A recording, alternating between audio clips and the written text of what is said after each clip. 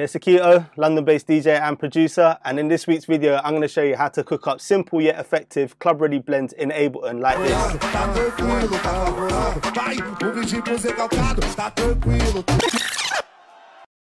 My G, welcome. I'll be recreating a simple blend that I released last year. It's a mixture of two tracks, NKC's BTD 150, which was released on her records in 2016, and Cassie's All My Love from her 2013 mixtape Rockabye Baby. I'll link both tracks in the description. I started by importing the audio files into two separate audio tracks. I then locate the first beat of the song. I'll do this by hitting the space bar and having a little listen. Once I've worked it out, I'll double click the audio file and switch the warp setting on. This will also create a start marker. I'm going to adjust the positioning of the audio by clicking and pressing down on the left click of the mouse and the shift key simultaneously. I'll then move the audio by dragging the mouse left or right. I'll also zoom in from time to time to get the placement as accurate as possible. Once it looks good, I'll have a listen to double check and move on.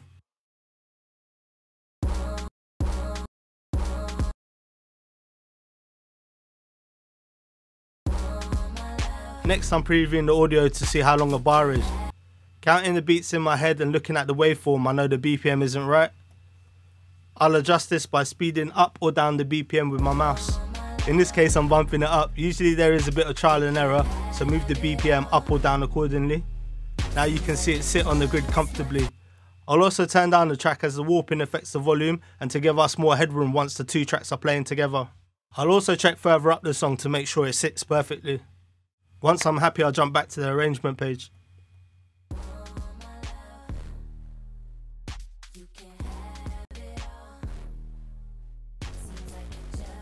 Using the warping feature makes for much easier editing, as you can literally copy or delete sections by highlighting the area. This is great for arrangement changes, and the effects will also be synchronized as it's playing at the same speed as the master tempo. I heavily advise not to miss this step. Whether you're making blends or even recording artists, it can save you lots and lots of time. Now I'm going to extend the intro so it's a bit more DJ friendly. With more time I'll probably edit it slightly differently, but I'll do this for now as it's functional and I can change it later on. To cut the track, I will select the area I want, then I'll hit Command and E simultaneously. This will chop the audio on both sides.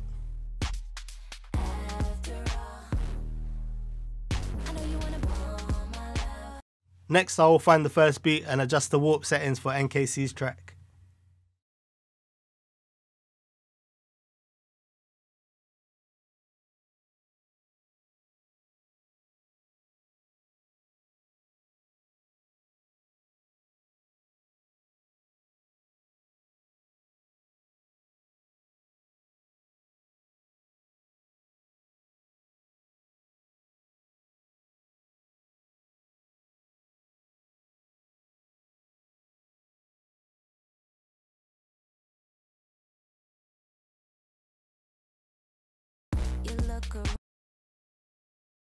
I'm going to put it on solo and zoom in. Luckily this track looks like it's already at 130 BPM, so we don't actually need to adjust it. But I'm going to take no risks and zoom in at different points of the track to make sure it looks absolutely fine.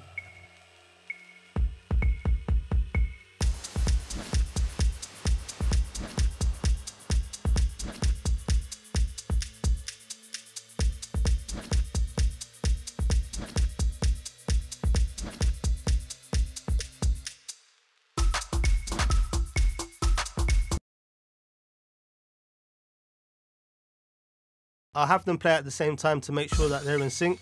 Then I'm going to begin moving and arranging them. I'm also going to drop the volume to this as I don't want it to distort.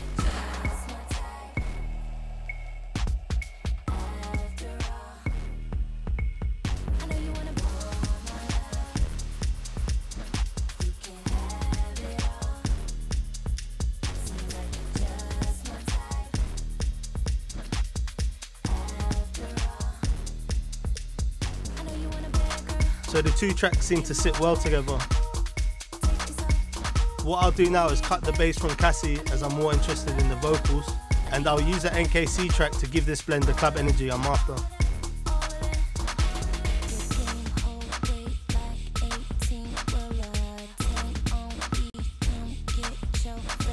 Put it on the wrong track, don't watch that.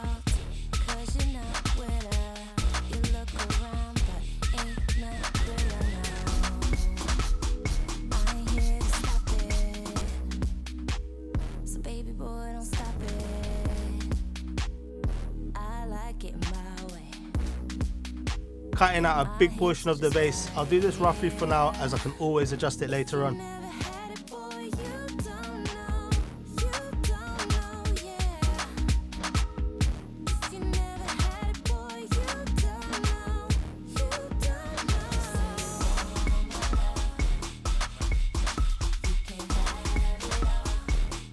I realise the Cassie track is quite short, so I'm going to loop it by simply holding down Alt and left click and then drag and dropping it to extend it out. It works out the same as a copy and paste. I just find it faster and more intuitive.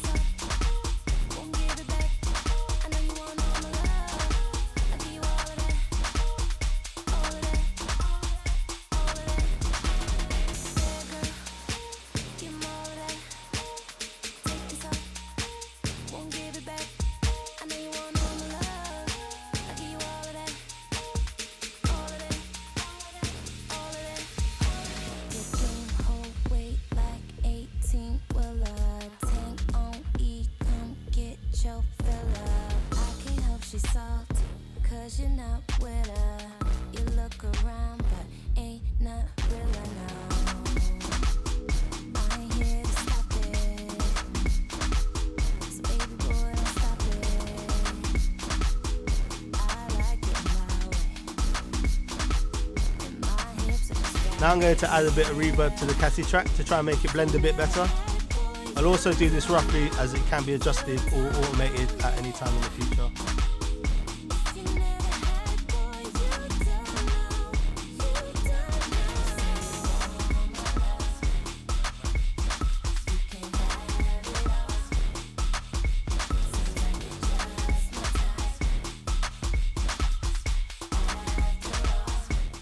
Now I'm going to start arranging parts of the NKC track. I'll cut sections by selecting them, then splitting the audio by hitting Command and E together. When copying sections over, I'll hit the left click on my mouse again. Then I'll also have Alt push down, then drag and drop as I wish.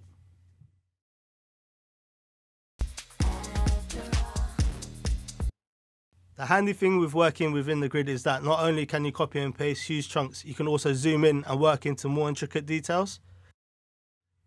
Splitting the audio, then double clicking it will allow you to use the warping features on the individual bits of audio.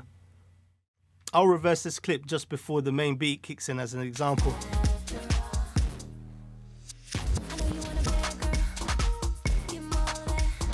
To stop any annoying clicks and pops, I'll also add volume fades to the clips.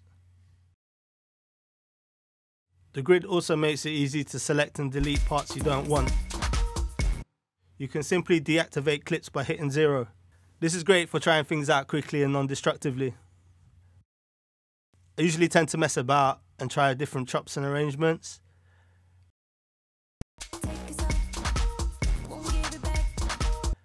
Experiment and see what works and what doesn't, and make little edits here and there along the track to try and keep it interesting.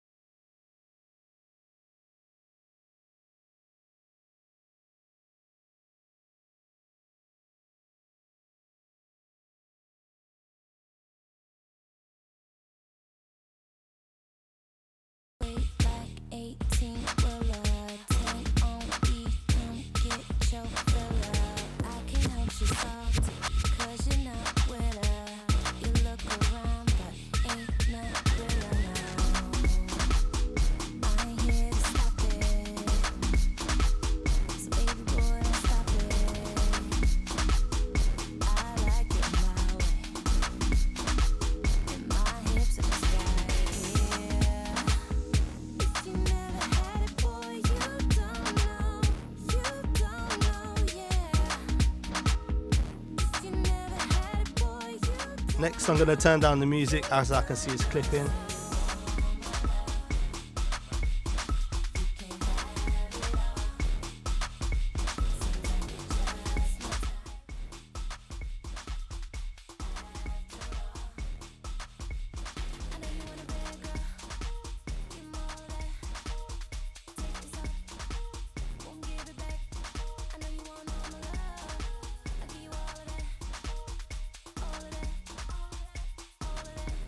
I'll also add a compressor and limiter to the master. I'm going to compress and limit the music very slightly just to try and glue it together slightly better and bring up the overall volume so it sits well alongside the other music in my DJ sets.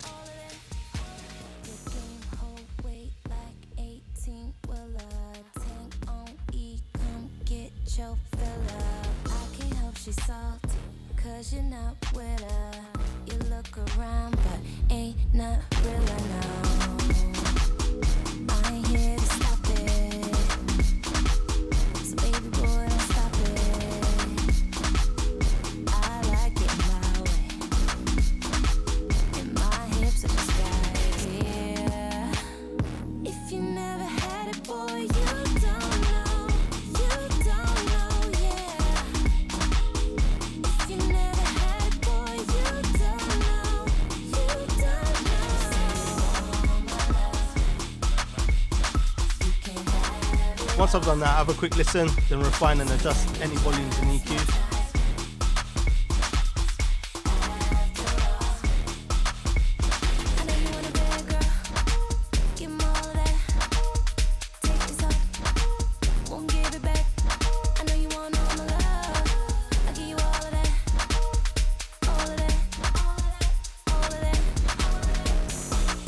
I never liked you anyway.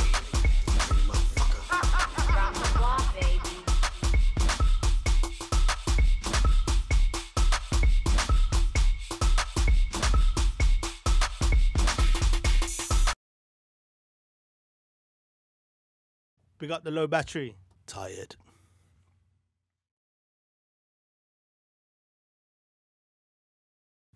Just to keep the blend neat, I'll add a little fade to the drum track as Cassie's tune finishes, just to keep it smooth.